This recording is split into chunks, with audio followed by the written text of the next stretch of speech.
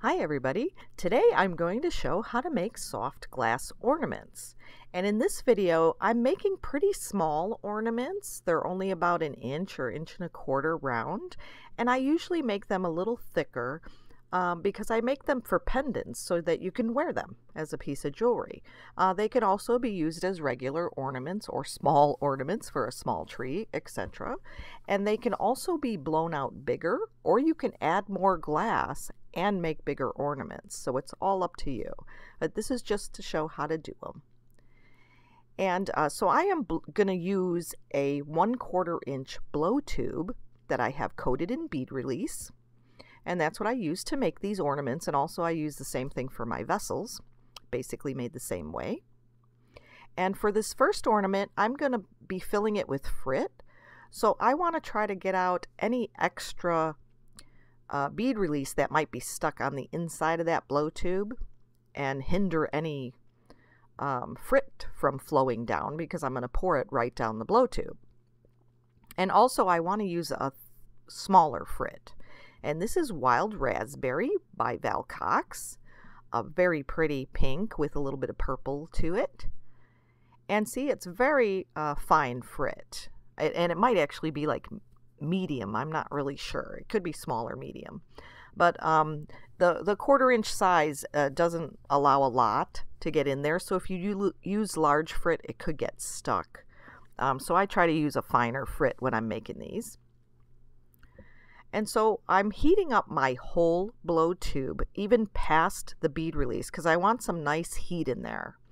The biggest problem with making these ornaments is that the steel will cool off quicker than the glass does, and it will actually suck the heat out of your glass, especially the topper part, and the topper part is fairly thin, and so you can have issues with it cracking at the top. That's usually the first place it'll crack. So you want to make sure you keep going back and putting heat at least into the mandrel. You don't really have to heat the top of the glass unless you're going to fix it once it's set. But if you add heat to that mandrel or the blow tube right above it, it will keep the heat in the glass also, so it really helps. So basically I put a couple of wraps of clear around this blow tube, and I'm trying to even it out there, and I'm going to thin it out to make a nice topper for my ornament, and this will have the cap attached to it when it's finally done. And so you want to make sure this isn't too thick. You want to try to make it as even as possible and fairly straight on the top. It doesn't have to be perfect because the cap will be covering it, but the straighter it is, the better the cap will fit. And it's about a 1/4 inch in from the end of the mandrel. And you can see there, you could see the clear section is the rest of the glass like sticking out of the mandrel, and that makes a perfect base for me to attach the rest of my glass for the ornament, so it'll hold it. And what you want to do here is when you attach the rest of your glass, you don't really want to heat the glass that's on your blow tube, because you don't want any of this molten glass getting pushed back into your blow tube, because then it would be really hard to blow it out, and it will be kind of stuck in there because it will chill inside the metal and kind of fuse and be stuck. So you want to make sure that you're just adding glass to the end and not really pushing in towards the hole of the blow tube. You don't want to fill that. You just want to add glass on the outside. And so you add as much glass as you want. If I wanted a bigger ornament, I would add more glass, of course. But these are going to be fairly small, and I make them pretty thick. So I could have actually made all of these ornaments about twice as thick as they are in these videos. But I like them pretty thick because I normally make them as pendants, and I want them a little more durable. So I like a thicker ornament, at least for this scenario. But you can make them thinner. And so I'm just heating up all this glass and trying to get it round. If your top part, which is what I was doing right there gets a little distorted because residual heat, even though you're not heating the top, residual heat can distort it. You want to refix that. So now I zoomed up and slowed down a bit to show you how I blow this out. You want to keep rotating, and I usually use little puffs, so I don't constantly blow. I puff a little, turn, puff a little, turn, and you want to keep puffing until you see a little bubble coming. And I'm looking straight down that mandrel or blow tube so I can see that it's even. And I can hold, if it's going off center, I hold the larger side upwards so that it will flow back down, and you constantly rotate as you blow. And hopefully that'll show you a little bit how you blow it. And so I have a nice little ball of clear glass there, and it's fairly thick. It's not totally blown out as far as it's going to be in the end. But I want a nice bubble to hold this frit. And so I just pour it in, and if you have a little funnel or something, that's great too. You just have to make sure the frit will fit inside and flow down to get inside your ornament. And so I tap it, just very gently tap it, just to make sure all that frits down. And see, I have it about, I don't know, a third of the way full or something. And I zoomed in again. And now what I want to do, excuse me, now what I want to do is I want to gently heat. And I'm spinning very quickly because I want to gently heat the whole ball so the frit will stick all the way around and it won't get stuck to just one side.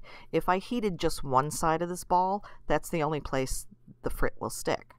And so I have to rotate and cover the whole area and gently heat it. So now you see it's finally starting to get a glow to it. And it took a while to get there. This is real time, by the way. I don't have it sped up. I only slowed down a little bit for my blowing section there. And so now I'm blowing a little more, as you see. It got a little bit bigger. And so I'm going to redefine that top section again because it was starting to distort again. So if you have to do that, go back and do that.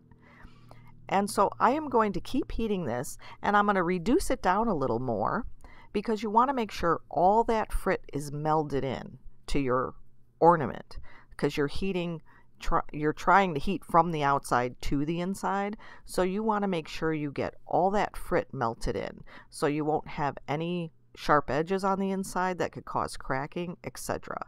So I'm kind of reducing it down again to a smaller size, but I still have a bubble in there. I can't see it, but I know it's in there because I know how big my original size of glass was in there in the first place. So, so I keep heating until I feel like it's totally melded in, which it is now. And now I'm going to do the final blow.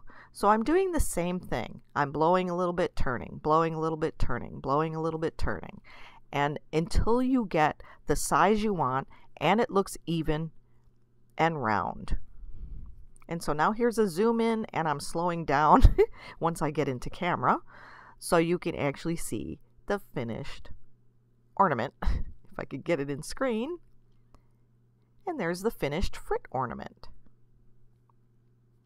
And so that will go in the kiln so it can cook for a while, and on to the next one. And the next one is going to be a red and black striped. So I am starting with a base of red, and I'm blowing out. I bypassed the initial part, so hopefully you got that. So I'm just showing you, I'm blowing it out, trying to get it kind of even, and I get a nice ball. But now I want to flatten that ball into a cylinder. And this is how I do it. I don't know how other people do it, but this is how I do it. I find it easier this way to get a nice even twist of glass around it if I'm going to coil it. And so that's what I'm going to do. I'm going to flatten this out, and then I'm going to coil around a stringer of black to get the black stripes on it, or the black twisted coil on this ornament. And so now I have my red ornament, and I'm heating it up a little bit and heated that mandrel a little bit. And I'm going to start with the black stringer, attach it towards the top, and I'm just going to coil around. And I could coil it as tightly or as loosely as I want. It's all up to you. If I wanted to put dots on this, I could also put dots on this. I just showed how to do this coiling just to show you a technique, but this could also be dots. So you could layer dots on here, or any other kind of decoration really you want to put on. But I usually like to blow out at least halfway the ornament before I put the decoration on, so that it doesn't distort so much. If I put it on when it was totally unblown and it was totally a solid piece of glass, it would really distort and thin out if I did it from that point. So I partially blow out. I blow out like half to 2/3 of the way, the size of the ornament I want, and then I add the decoration and remelt it in. And so I can keep less distortion at the end. And so just like in the last one, I'm redefining that top because it was starting to distort, because soft glass, just the residual heat of the soft glass will start distorting glass around it. So now I'm just heating, and you could see it's balling up again. So it's no longer a cylinder, it's actually turning back into a ball, which is the natural form that glass takes. It wants to ball up. And so I'm just trying to get that all heated in totally, so that the stripes are fully melded in. And you can see really well the differentiation in stripes there. Although the red actually turns black when it's heated, so it's really hard to tell red from black when you're making it. And so now I'm going to blow again. So I let it even out. I let the glow even out. And I blow and I rotate, and I'm sorry I'm going off the screen here, but I had to hold it upwards a little bit to get a nice rounded ball shape. And I heat and I rotate and I heat and I rotate until I have a nice ball. And now I'm putting it in the very back of the flame there because I'm trying to strike that red a little bit to get it a nice red color, because red could muddy out on you if it's not struck properly. And so that's what I'm trying to do here. And so I end up giving it a nice orange glow. I don't want it really super hot, but it's a nice orange glow, and I'm trying to get it nice and even along all of the red to get a nice strike in there. And I'm going to blow it out just one final time just to get it all even. It's a little bit crooked, and try to even out that ball. And so that's what I'm going to do here. So I'm waiting, and now I'm finally starting to blow. I want to wait a little bit until the glow and the heat is all even in that ornament before I actually blow it. If you blow too quickly, the hottest part of the ornament is going to blow out first, and you're going to have a crooked ornament. So you really have to wait just a couple of seconds for all the heat to even out throughout all of the glass. So that's very important with blowing. But it also, of course, needs to be hot enough to blow.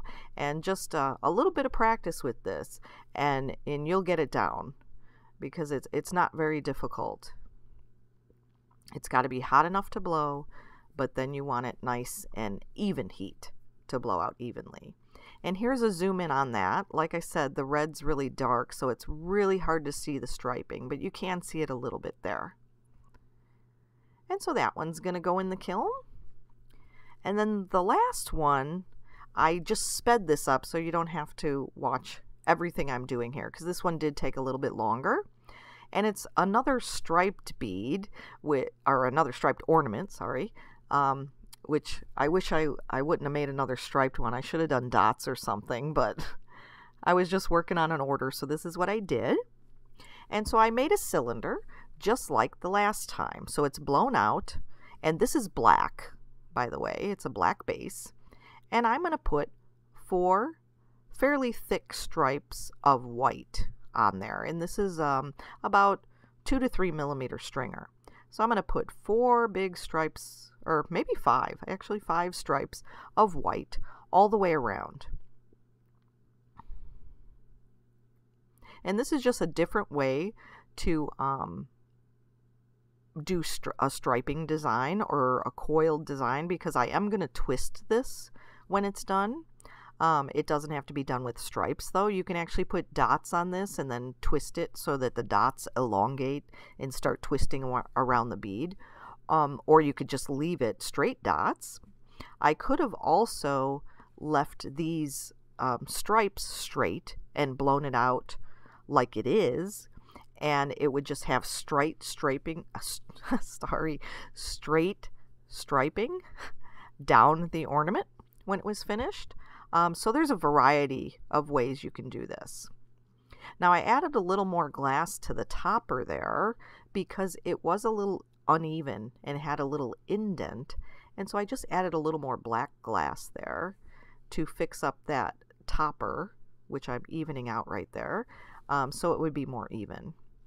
So now I got the white stripes melted in pretty much, and I have that little dollop of glass sticking out of the end there. And I'm going to use that to pinch it with my tweezers later. So when I go to twist it, I'm going to hold it with tweezers when I twist. So I'm leaving that on there purposefully. So now over the white, I'm using a slightly skinnier stringer, maybe about a 1.5 to 2 millimeter of opaque pink around those white stripes. And so I'm just trying to straighten them out there on that white. It was a little off center, which you can do. And I'm heating that mandrel again, or the blow tube, as you've seen in the beginning right there. And so now I'm going to melt these down also. And I'm going around trying to get every stripe melted in without without distorting the rest of the bubble, because it is a bubble inside. So it's thinner glass than normal. So you have to be aware of that too, so you don't distort your design too much. Redefining that top again. And now once I get those fairly melted in, they don't have to be all the way melted in, but enough to receive the last stripe of Rubino Gold pink stringer, which this is a stringer that's actually made from pure gold, and that's how it gets the pink color. And I'm putting that right on top of the opaque pink. So you'll have white, lighter pink, and then into the center, which will be the darker Rubino pink. And so I'm melting that one down too. And you can see I'm getting a little bit crooked, but that's okay. It will be fixed. I am going to get my tweezers and I'm going to pinch out the end there before I start twisting. And so here's a little bit closer view. So I'm trying to pinch the end there so I have a little handle to be able to twist. And I'm heating the top part a little bit and I'm twisting it. And then I'll twist it as much as I want. So you can twist this a lot, a little. It's all up to you of how much twist you want in your ornament. Or I could have left it straight. I didn't have to twist this. So it's all to your preference of what you want. I'm reheating that blow tube, as you've seen, really well right there. I don't want this thing to crack on me, especially since I'm almost done. So you want to keep the heat in there. So now I'm going towards the middle section and heating it and then twisting that up also. And I'm going to go along this. I think I have one more section, the bottom section, to twist up, and then I'll be pretty much done twisting. And then I'm going to want to pull off that excess glass at the bottom. So that's what I'm doing here. I'm heating the very bottom and I'm twisting as I pull off because I want to keep that twist. And now I'm just going to try to even this out. The stripes still weren't fully melted in, So I want to make sure those are all melted in. I want to make sure my topper's even, which is what I'm defining here because it was getting a little too thick, a little too distorted. Want to make sure that stays nice and even so the bead cap will rest on it properly. And so now I have to just straighten out the rest of the ornament. As you can see, it's a little crooked there. So that's what I'm doing here. I'm heating certain sections of it to try to get the glass to move in the way that I want to, and using gravity.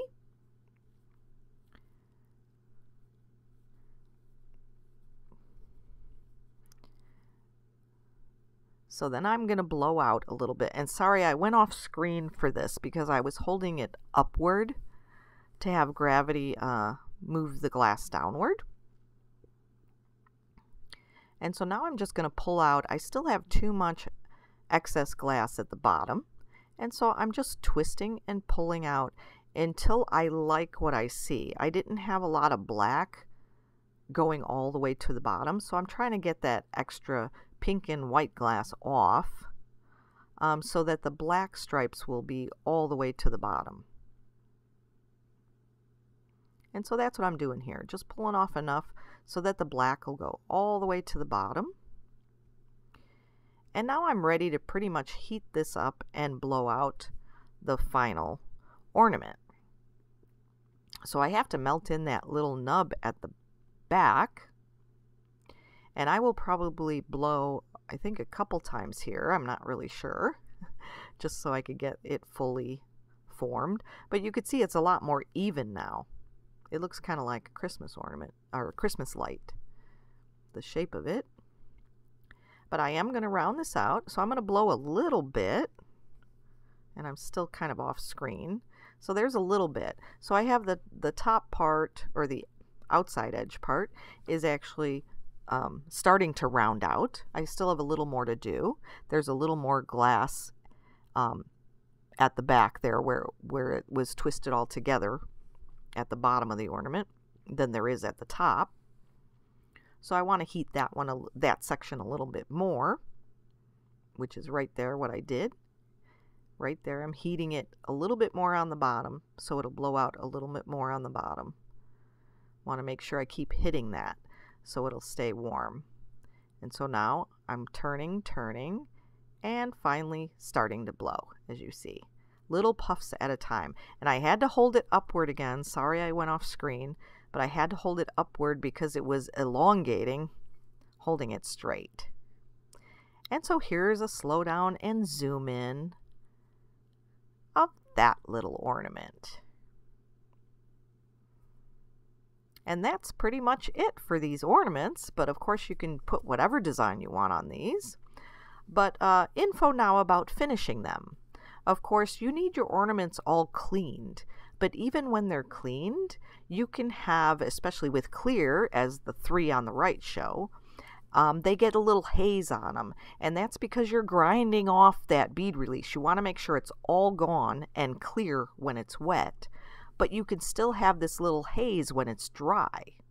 But that can be easily remedied, and that's by using nail polish. If you get clear nail polish, you can actually put it on the inside of your the top section there, and that one's half nail polished, half not nail polished, and you could see the difference. Now it looks nice and clear. And also this is something you can do with your regular transparent or clear beads. And now for the toppers. I use the 10mm or 5/8 inch toppers, and they're available in gold or silver. They're also available in 1/2 inch, but for the 1/4 inch mandrel, I use the 5/8 inch toppers. And you can either buy them in bulk online, look for ornament caps, or you can buy cheap ornaments at the store and just use the caps. And so here's the caps I have, gold or silver, and you could see that the center red ornament, the top was a little too big to fit that cap. That cap would not fit on there. And so you have to be really careful with those types of caps because they're set. The size is set. And so if you're a little off size, you're in trouble. That's why I like the other ones that are flanged. And so as you can see here, I have that picture, and then I have another picture with the sizes there, and they're pretty much really close. But as you can see, that red one, it wouldn't fit the gold topper, but the other one, the silver glass one in the next picture, does fit the gold topper. And then the silver topper, even though it's the same size, can actually be manipulated to actually rest on that red one, even though it was kind of big. So just an FYI on that. There's different kinds of toppers, and whatever you prefer in gold or silver. And that's all for now. Thanks for watching.